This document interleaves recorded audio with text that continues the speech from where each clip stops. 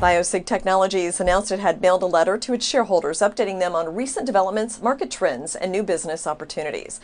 BioSig is a medical device company developing the Pure EP system, a proprietary platform designed to address an unmet technology need for the $4 billion electrophysiology marketplace. The Pure EP system is a novel cardiac signal acquisition and display system which is engineered to assist electrophysiologists in clinical decision-making during procedures to diagnose and treat patients with abnormal heart rates and rhythms.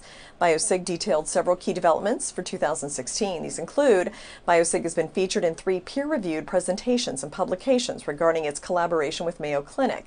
The most recent MD&D report shows the global electrophysiology market revenues will grow nearly 10% annually, from currently $4 billion to approximately $6 billion by 2020. Also, management intends to transition to a national exchange this year and believes that the uplisting will provide access to a wider range of investors and analysts. The company is currently working with regulatory agencies both domestically and abroad in order to secure clearance to market and sell the Pure EP system. Successful completion of these submissions would serve as a vital step in achieving commercialization. Gregory Cash, the president and CEO, says he is extremely pleased with the recent achievements that the company has made and believe now is the ideal time to provide an in-depth overview of the company to the investment community.